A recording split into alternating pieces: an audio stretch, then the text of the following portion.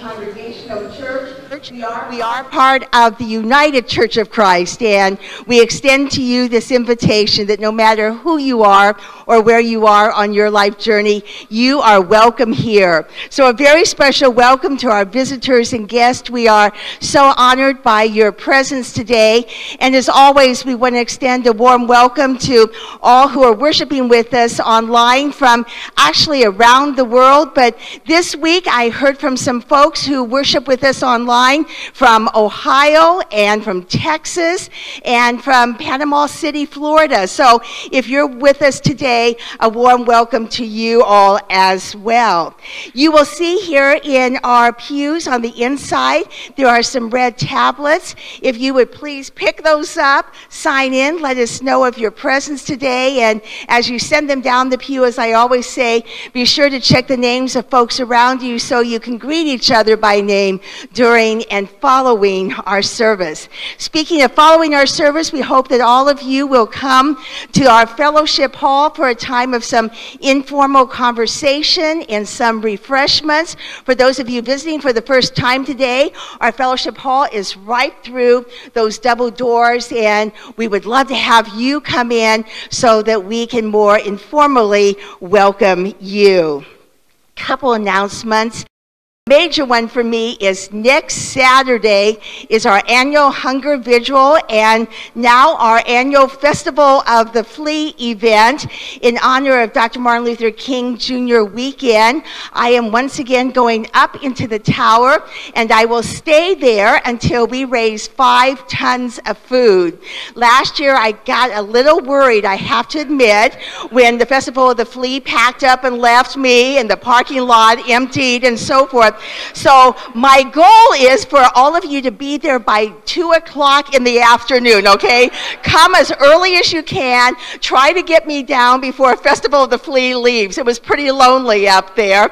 And people like Aldo and Steve Wyrick were running out to GFS to buy big poundage of rice. So I hope that all of you will come, bring food, or we really do encourage you to bring money as well. $1 can provide 6 meals for the hungry here in Miami.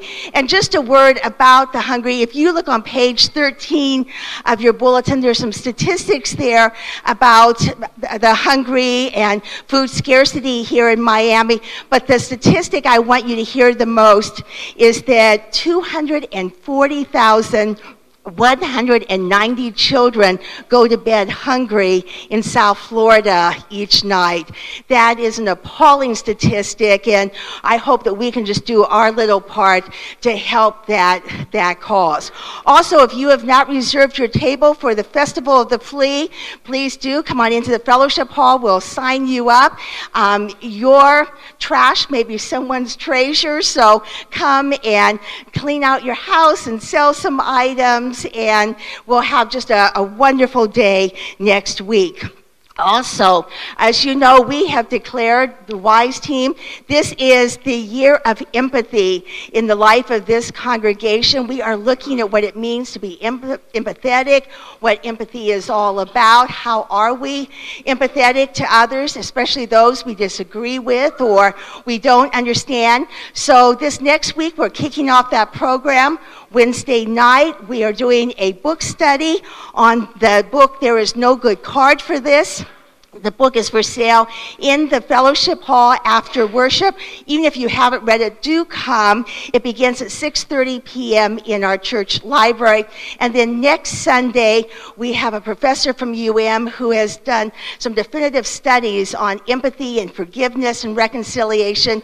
And he will be here to kick off our empathy boot camp with the theme Empathy 101. Rest of the announcements are in your bulletin. Please take a look, and as I always say as well, join us for any of those. We're always glad to have folks participate.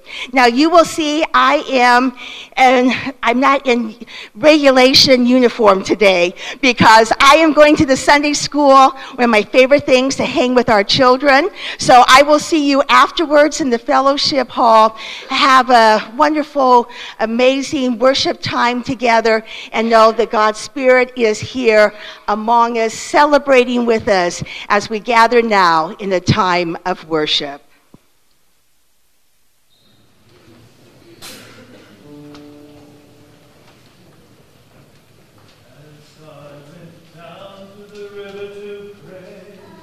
Studying about that good old way, and who shall wear the starry crown? Good Lord, show me the way.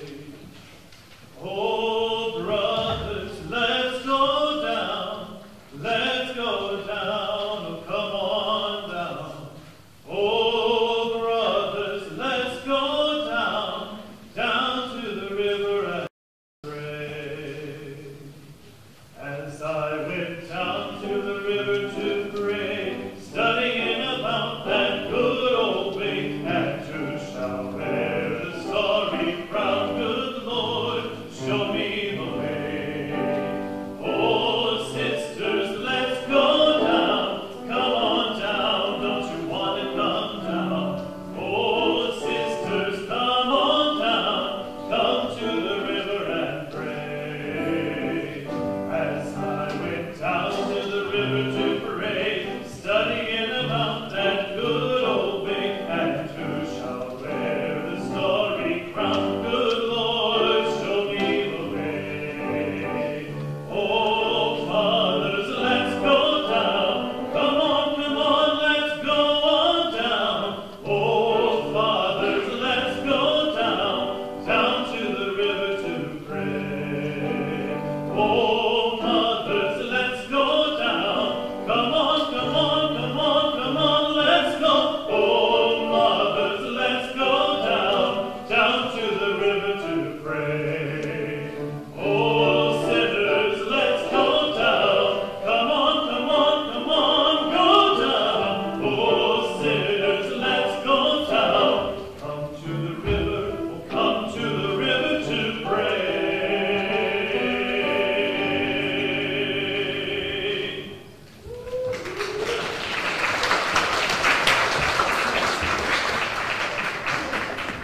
Would you please rise for our call to worship?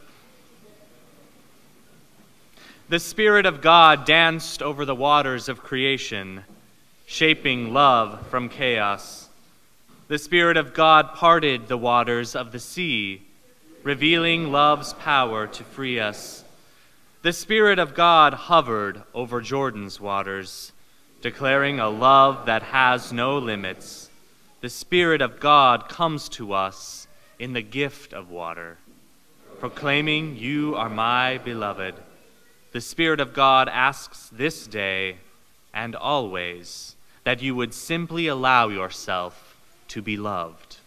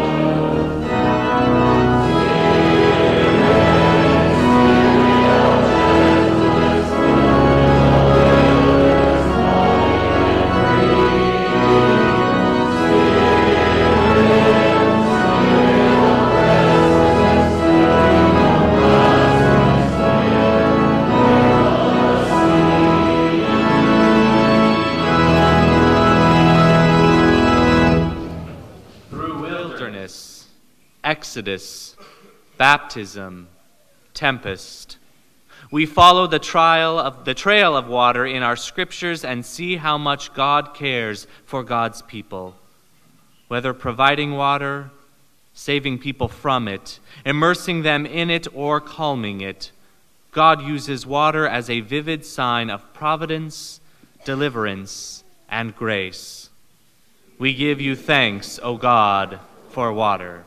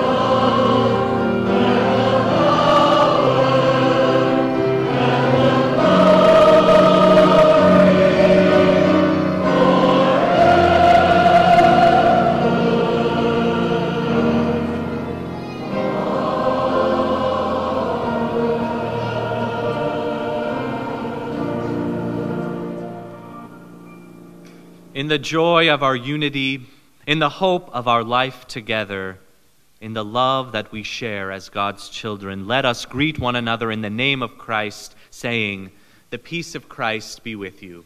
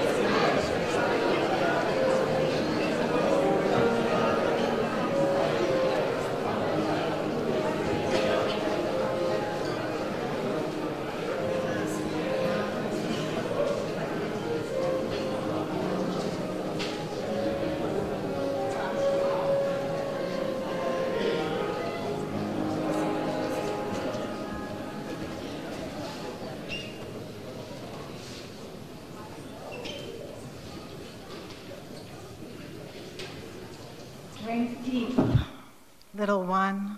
The water poured over you today has been part of the world since its beginning and will be until its end. It quenches the thirst of the gasping and cools the throats of the parched. It washes the world clean.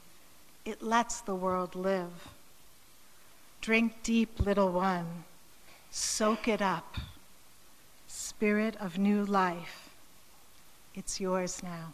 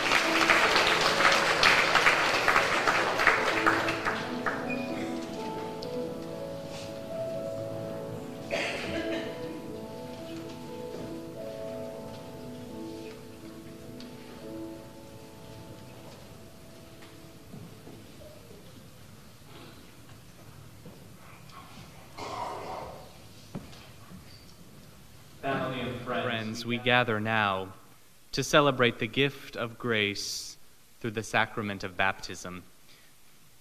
As we do, we remember these words from Scripture. They were bringing children to Jesus that Jesus might bless them, and the disciples rebuked them. And when Jesus saw it, Jesus was indignant and said to them, "Let the children come to me. Do not hinder them, for to such belongs the realm of God. Truly I say to you, whoever does not receive the realm of God like a child shall not enter it." And Jesus took them in his arms and blessed them, laying his hands upon them.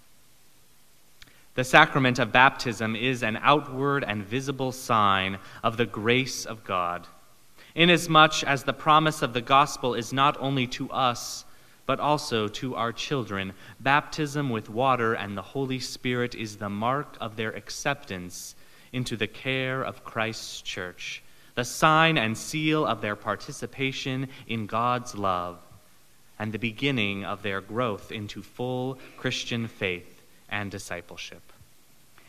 Alexander and Alexei, as the parents of this child, is it your desire to have him baptized into this Christian community? If so, please respond, it is. It is. Will you encourage your child to learn from the wisdom of the prophets, doing justice, loving mercy, and walking humbly with his God? If so, please respond, we will.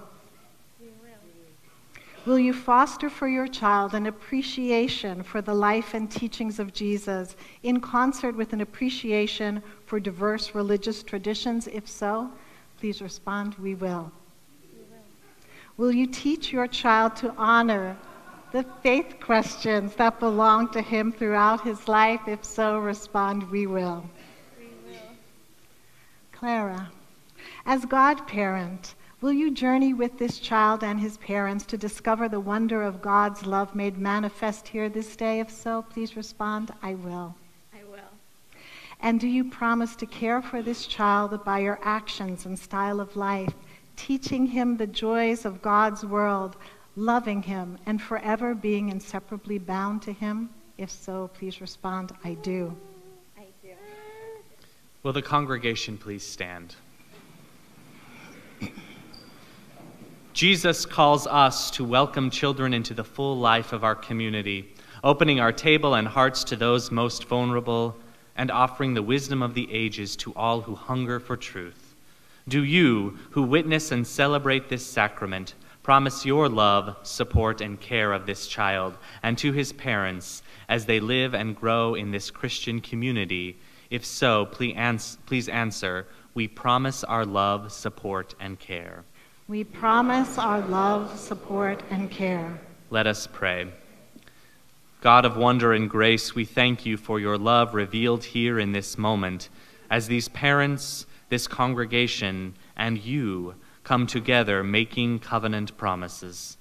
We pray that we will have the grace to uphold the promises made here this day, providing a safe shelter of your love in which this child may grow into the fullness of his life. We pray that these parents may continue to feel the sweet wonder of your presence, so transparent here, and that their child will bask in your love as he makes his own journey through this life. And so, we would ask now that you bless by your Holy Spirit this water. Bless all who touch and taste this water, that they may be ever reminded of your abiding presence and claim on their lives. Amen. Amen. You may be seated. And what name shall this child be called? Maxim Alexeyevich Loganov. Maxim.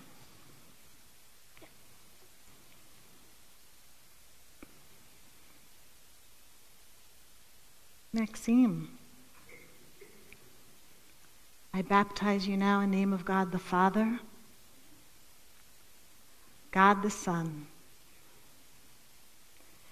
and God the Holy Spirit, the mother and father of us all, child of God, disciple of Christ, and newest member of Christ's church. You are now baptized, and may God bless you and watch over you every day of your life. And all of the people of God say, amen. Please join me in welcoming our newest baptized member.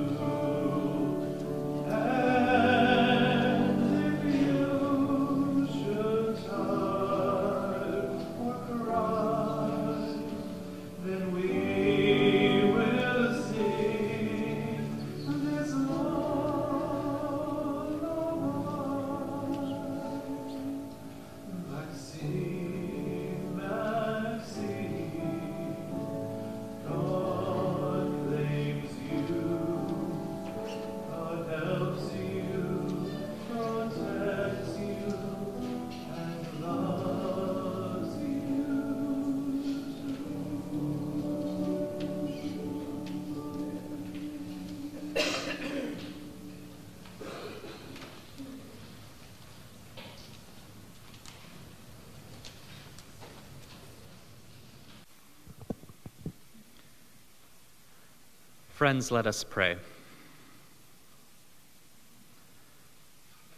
God of heaven and earth, in Jesus' baptism, you spoke Jesus' true identity as your child, the beloved with whom you are well pleased. Help us remember that Jesus' baptism is an invitation to each of us to be raised to new life in Christ. In baptism, our identity as beloved children of God is made visible, and we become brothers and sisters in Christ. As part of God's family, our hearts are opened to pray for one another.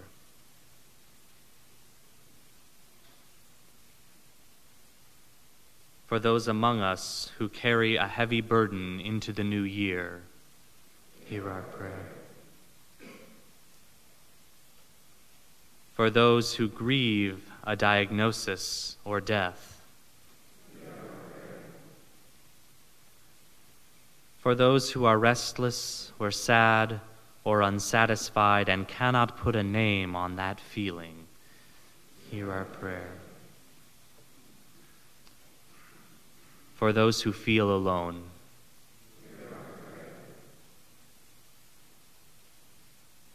for those living in harm's way or those recovering from an act of violence, for those who are sick,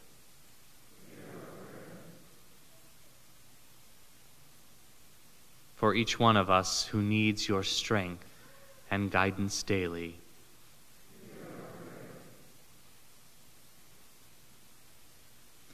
We pray this in the name of the one who taught us how to pray and love one another. Amen.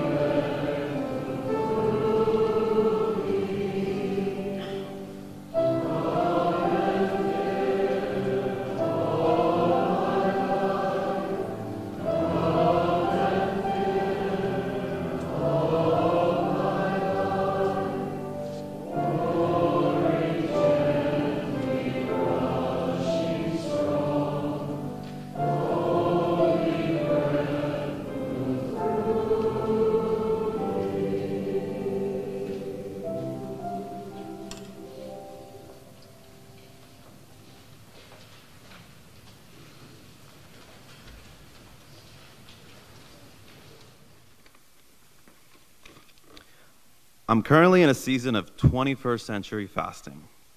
Like many of you, I have made New Year's resolutions to eat less and healthier. In our age of overabundance, it is not an easy promise to keep. Choosing to eat less is an interesting concept.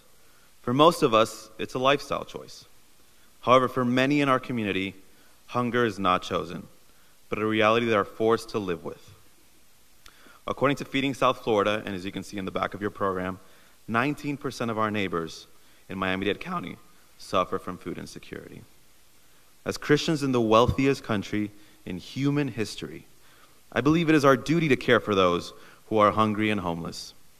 While there are many examples of American Christianity being comfortable with injustice, I am thankful to belong to this church community, where compassion for the vulnerable is a core value. With that in mind, I'm looking forward to next Martin Luther King Jr. weekend, when our congregation will be hosting its annual Hunger Vigil. Once again, Pastor Lori will head up to the church tower to be locked in until we raise 5 tons of food. I'm so thankful for Pastor Lori's prophetic witness. This year, I'm excited that part of this collection will be going to my employer, the Miami Rescue Mission. At the mission, our vision is that no one is homeless. We walk the talk by providing comprehensive services to homeless adults and children, including feeding hundreds of people every day. Your generous donation next week will make that possible. If you have any questions about the Hunger Vigil, I will be hanging out after service. Hope to see you all there. I leave you with this quote from Martin Luther King Jr. God never intended for one group of people to live in superfluous, inordinate wealth, while others live in abject, deadening poverty. Will the ushers please come forward to receive the morning offering?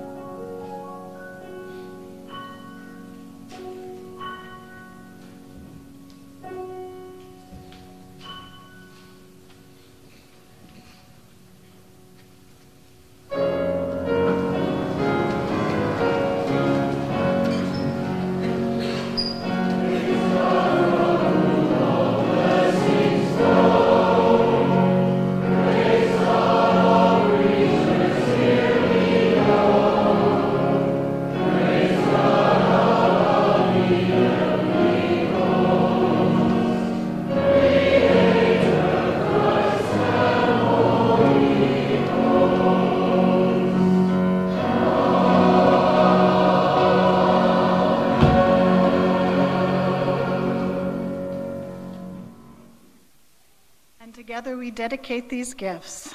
Generous God, like the sun that draws water from the earth so that it may return as rain, so your love moves us to return to you what you have first given us. May our offering be an embodiment of your love for all. Amen. You may be seated.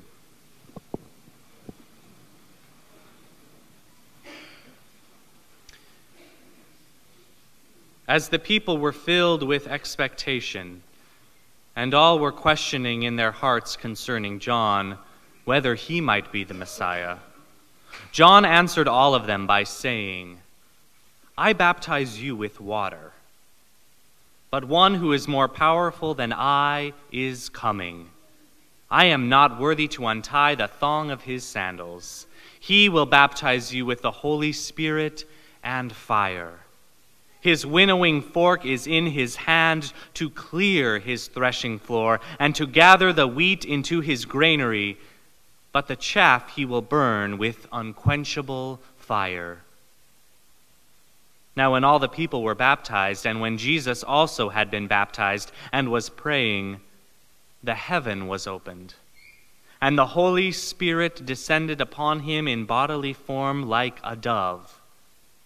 And a voice came from heaven, You are my Son, the Beloved. With you I am well pleased.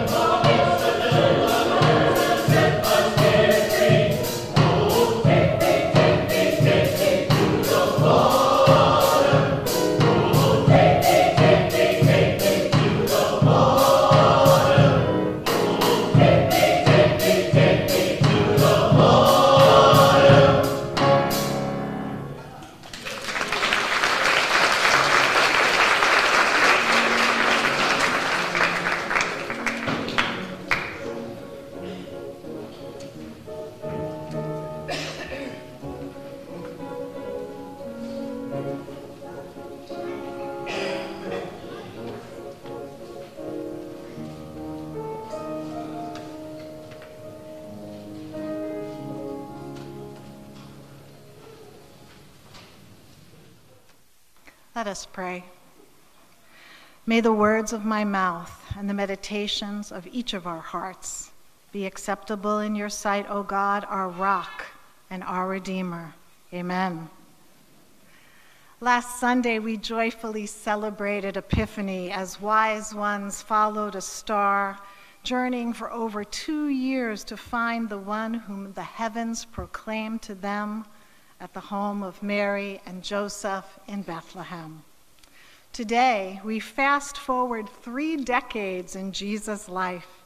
Through Scripture, we are transported to the shore of the River Jordan to witness the beginning of Jesus' ministry at the moment of his public baptism. How appropriate it is for us to receive this scripture at the beginning of our new year. It is a scripture that calls to us to a new beginning and to recommit ourselves through the remembrance of our own baptism, to stay faithful to the teachings of Christ this year and in all the years to come. Although Jesus' baptism is also told in the Gospels of Matthew and Mark, each are a little different. There are some significant pieces in today's scripture that I do not want to leave undiscovered, hidden gems for us, but ones that first-century hearers would recognize. One being the river.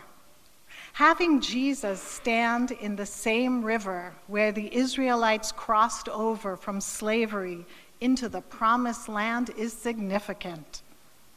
That river is a symbol of God's promises kept, God's love, and freedom. That's the water Jesus is immersed in. Having John the Baptist is also significant. What do we know about John? Luke tells us John was Jesus' older cousin, born of Elizabeth and Zechariah. John chose the wilderness to live in, wearing scratchy camel hair clothes and eating bugs and wild honey for breakfast, lunch, and dinner. He removed himself and his followers from society and took them to live outside of it. He was the leader of an alternative movement with a call to repentance. But John did more than turn his back on society. He publicly criticized King Herod's lifestyle, leadership, and very rule. John preached that change was on the horizon. The Oxford Commentary on this passage of Scripture states John encouraged all those willing to be baptized as a symbolic act of cleansing to indicate realignment with the will of God in forgiveness. John confesses today to his followers that he isn't the longed one, the one longed for, who will save God's people from oppression. No, he isn't even worthy to be the servant of the one God is sending. John is baptizing with water, but when the Messiah comes, he will immerse them, surround them, flood them, fill them with the very energy, Spirit of God, which is divine love. Then we have verse 17, all about harvesting wheat, another symbol of life in those days, a dietary supplement, a staple, a symbol that all the hearers would understand. John states that the Messiah is going to gather the stalks of wheat and separate wheat berries from the chaff. So I Googled images of wheat berries, and chaff. Chaff is the husk that holds and hides the grain as it grows. John continues to say that the Messiah will gather the wheat berries but burn the chaff with unquenchable fire. That sounds quite harsh indeed. But as one who gardens vegetables, I know sometimes only a small fruit or seed on a plant is harvested. The rest I discard into the compost. As I reflected on this passage, I think this is what John means. The separation of the chaff and the wheat isn't a judgment Jesus is making to a group of people. You're good wheat, you can stay. You're a bad chaff, you're going to be burned. I have heard this interpretation before. This doesn't seem to be a heaven prize or a hell punishment image to me, but instead, a harvesting that Jesus will begin within each person. Jesus is not a judge here, but a loving and caring farmer. Jesus is going to take his followers on a deep journey within, beginning where John left off. This wasn't about forgiveness and repentance alone. This was about internal transformation that would lead to systematic change. In other words, Jesus is going to free people from those methods, ideas, habits that we all have created within us that keep us separated from God. Through Jesus, all our best devotional qualities, all our spiritual talents that can be used for justice and mercy, all the patience and compassion and love that we have will be harvested, gathered, and implemented for a new beginning, a new life, the reign of God. At the same time, those feelings that we have of unworthiness, or our egoism that holds us apart from one another, our fears and desires that cause us to act in ways that hurt others, all of that needs to go. This is the transformation that begins in baptism. The grace of God working intimately within us so we may each grow in love. As the scripture moves back its focus into the river, Luke tells us very simply that Jesus was baptized. So simple. But by doing so, he turns a ritual into a sacrament, a direct way that we can communicate with him. There is a watery thread, a living, flowing stream that will forever connect Jesus to all who are baptized from that moment on, from Jesus to Maxime.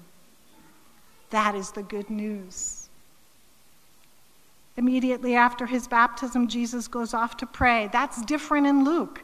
It's on dry land, not in the river's water, that the barrier between heaven and earth opens, and the Holy Spirit pours out upon Jesus.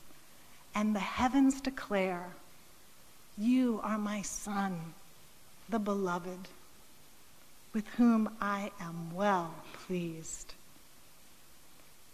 Jesus is claimed at that instant as God's very Son, whom God loves and who God affirms.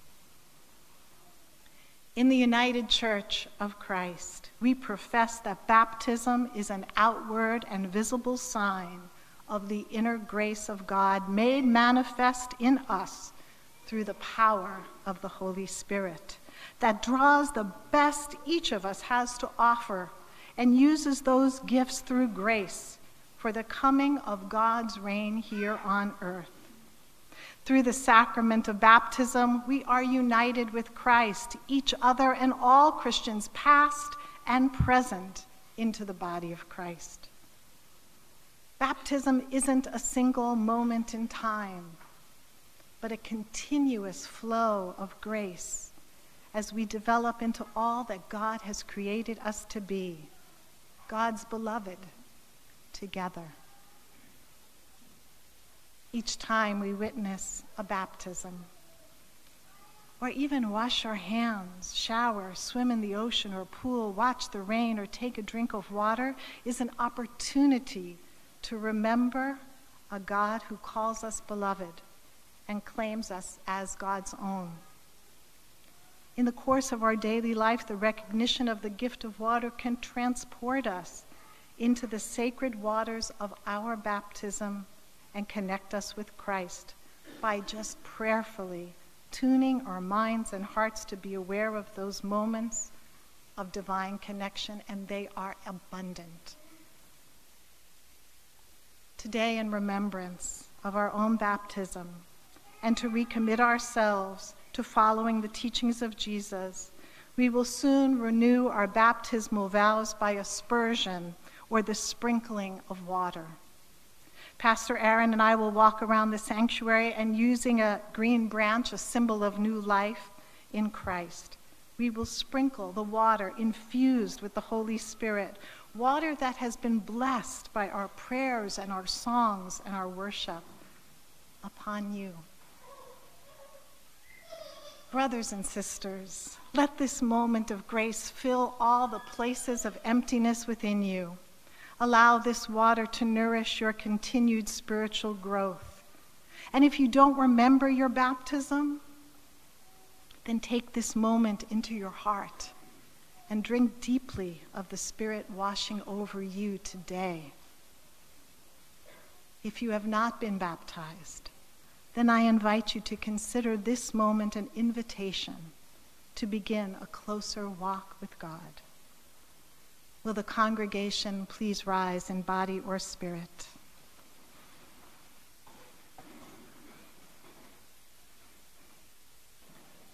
Family of God, as I asked Maxime's parents, I ask you now, will you continue to learn from the wisdom of the prophets, doing justice, loving mercy, and walking humbly with your God? If so, please respond, I will.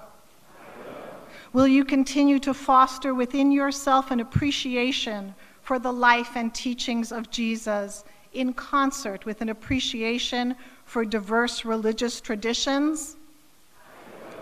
Will you continue to honor the faith questions that belong to you throughout your life? You may be seated. Receive now this gift of water, infused with the Holy Spirit as a sign of God's grace, and reaffirm your participation in the body of Christ this day.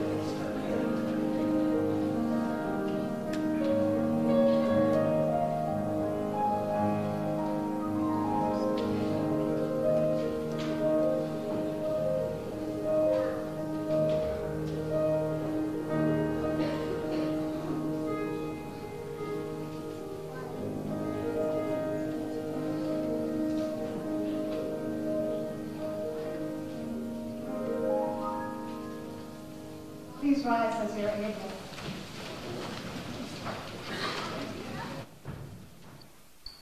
Take a slow breath in and let it out. And hear these words. You are a child of God. You are the beloved.